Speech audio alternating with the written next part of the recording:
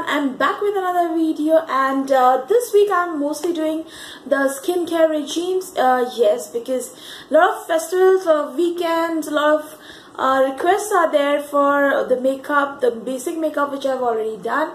Today I'm back from office and I'm with the same clothes, so don't mind that, but I am with a new video which says a traditional look. Now traditional look is something which we usually need, whether it be marriage, whether it be some festival or something like that. So today we are going to create a traditional look. So first of all, I have few makeup on my skin. I'll remove this with the help of toner. Everything starts with toner after your face wash. So I will quickly start with the toner, and here I am using the Ayur skin toner. Now I know you all know the benefits of toner.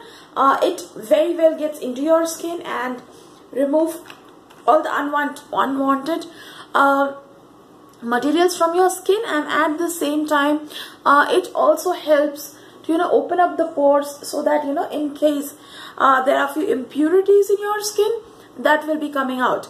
Now you have to be very careful while using toner for your kajal. It will kind of hurt your eyes. It will give you a vaporing sensation.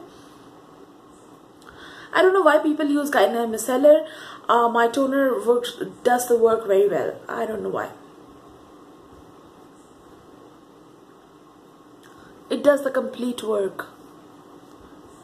So that's why I never purchased Garnier micellar. I'm not against it, but I have no need of it.